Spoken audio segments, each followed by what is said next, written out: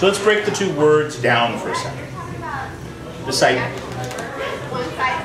For a long time, I thought disciple simply meant student. You know, and so there was sort of this natural progression in life. You know, we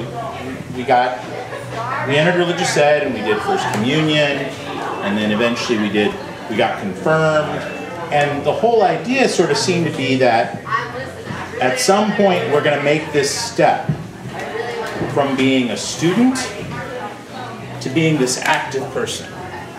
You know, we're going to cease being a student, we're going to cease being a disciple, and we're going to start to be more active, to be an apostle, to be a missionary.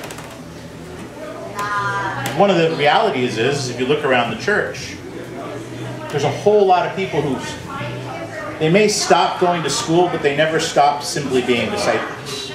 They try to live a sort of passive faith.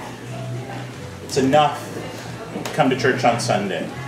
They don't let their faith fill the entirety of their life. They don't let their faith fill and inform their lives 24/7.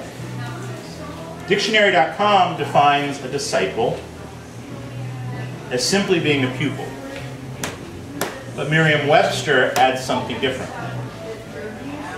Mariam-Webster's definition says that it's someone who accepts and helps to spread the teaching of a famous person. And that starts to get a little more missionary. And that's the point that I think Pope Francis is trying to make. That to be a disciple is not passive. To be a follower of Jesus Christ, we cannot simply be passive followers. It's not enough to just sort of be a Christian.